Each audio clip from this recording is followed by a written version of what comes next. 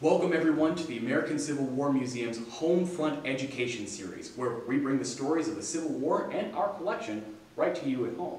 Now we are here in our Richmond location at Greenback, America, one of the temporary exhibits at our main museum. And I am also joined here by Dr. Chris Graham, who is the curator for the exhibit. So welcome, Chris. Thank you, Joseph. Right. Oh, now we have gone through several sections of the exhibit already, and now we really want to get to the driving force, the part that brings it all home for us. So what are we looking at right now? Okay, so when the Legal Tender Act and the National Bank Act are issued during the war, and the federal government gets into the money game by issuing greenbacks, these banknotes, these legal tender notes, mean many things to many people. And for some, they're symbols of the Lincoln administration's radical overreach. For others, they're symbols of patriotism and the cause of the war and worth supporting no matter what. Right. For many people, of course, greenbacks are symbols of the first time that they're able to legally spend money.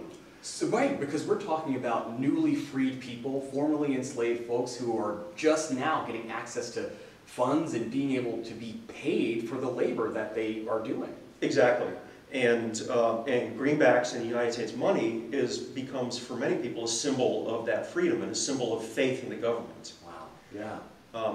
Beyond that, though, getting after the Civil War, the presence of the federal government in the monetary system takes on an even greater meaning in terms of now the federal government has a more direct stake in economic equity in the United States. Right. And they can control economic equity by how much money is issued, how much money is not issued. And again, they're still in competition with banks who are also issuing national banknotes and a conservative monetary system that wants to return to gold standard as well. Right. So as they've actually started with the big issue of how do we even recognize different kinds of money, who's controlling that money, and then the government decides that we need to continue this war and we need to fund it. Now after the war, they're still trying to figure out what is going to be our continuing role in this. And there's a lot of different people who have different stakes in it. That's correct. But once it's established that Congress has the power to issue money in the economy, Congress and congressional elections and national elections take on monetary issues. Greenbacks, the Greenback Labor Party, the Greenback Party, the Greenback Labor Party.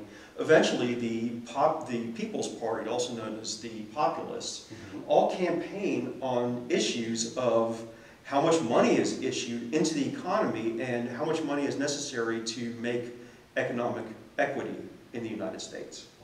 Wow, that's kind of incredible to think about, especially as a legacy of the Civil War, too. That's correct.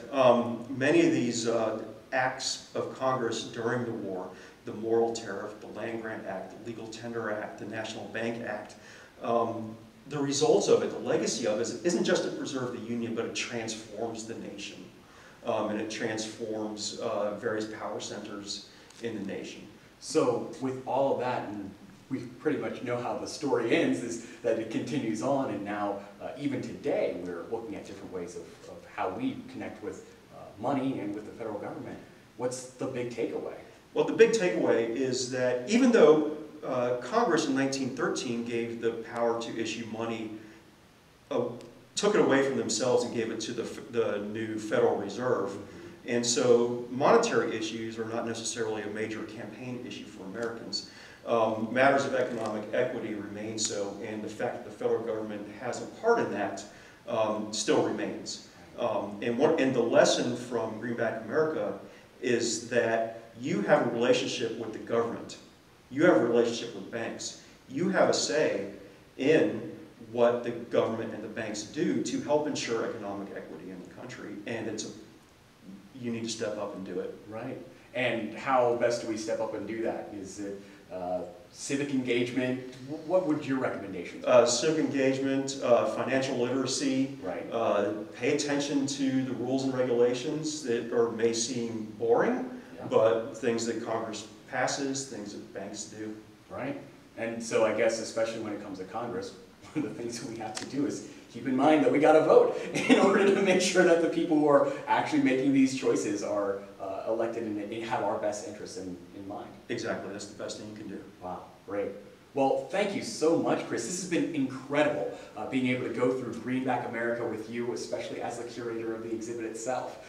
So as we move on, we're going to see what happens next in our next Homefront Education series, and we'll be able to really dig into a lot of different things too. Hey, Joseph. How is a Chris, no. We're going to keep on going, and we'll see you all next time at Homefront Education at the American Civil War Museum.